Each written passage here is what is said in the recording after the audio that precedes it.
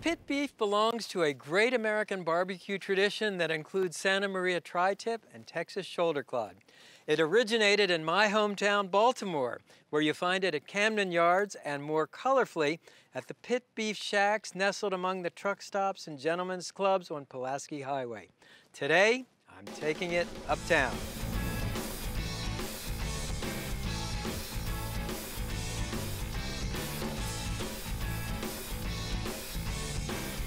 No, this isn't top round, the tough but flavorful cut traditionally used for pit beef. It is a prime, boneless rib roast. Tie it into a compact cylinder with butcher string, or ask your butcher to do it. Now the rub. It starts with coarse sea salt, freshly ground black pepper, sweet paprika, garlic powder, onion powder, and oregano. Combine the ingredients in a bowl and mix with your fingers, breaking up any lumps in the paprika. Generously season the prime rib with the rub on all sides.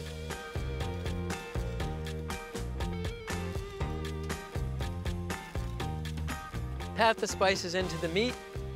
Your prime rib is ready for spit roasting. I'm cooking the prime rib on the rotisserie. I've placed the prong on the rotisserie spit. We'll insert the spit through the center and then attach the next prong and insert this prong in this side of the meat. Then tighten up the turn screws. Here's a little trick to tighten the turn screw. Use a fork for extra leverage. Give it a twist, and you're in business. To cook the prime rib, I'm using a Kalamazoo Hybrid Fire Grill. It burns gas, charcoal, and wood. So first, pull out the fuel tray and place a hardwood log over one outside burner, then the other outside burner. This will generate wood smoke to flavor the beef.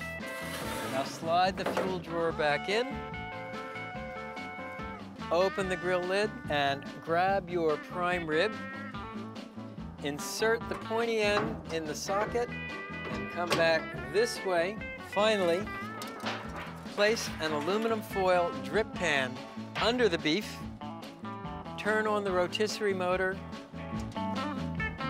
and close the lid to hold in the heat and smoke. Cooking time, about an hour and a half. You could use a bottled horseradish sauce, but that wouldn't be the Project Fire way. Instead, we'll make it from scratch.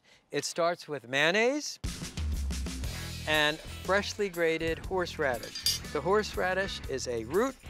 You peel off the end, and then we'll grate it into the mayonnaise. The finer you grate it, the hotter the horseradish will be. And here's some horseradish I grated earlier. Yeah, that's gonna be hot. Next, finely grated lemon zest, which adds a bright lemony flavor. Then cut the lemon in half and squeeze in some fresh lemon juice for acidity. Last of all, a little salt and a lot of freshly ground black pepper. Whisk these ingredients to mix.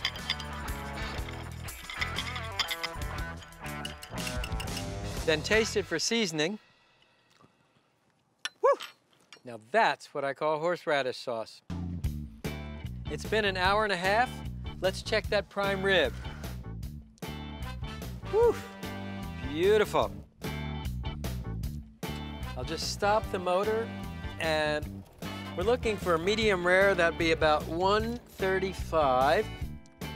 134.9, I'll take it. And here's your prime rib. You want to pull off the prongs.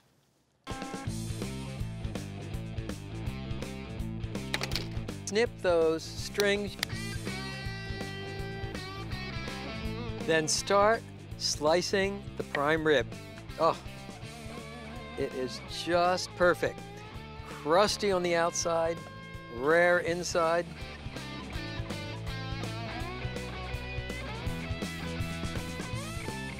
Now build your pit beef sandwich. So take a bottom Kaiser roll, spread it with horseradish sauce, then place a few slices of the pit beef on top. Next, a slice of onion, tomato, shredded lettuce, and finally the top bun on top. There's your pit beef sandwich. Let's see if it's how I remember it.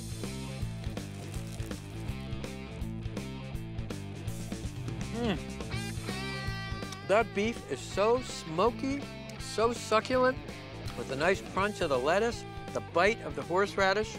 This is truly one of America's great sandwiches. It's a real thrill to bring the barbecue of my hometown to Project Fire.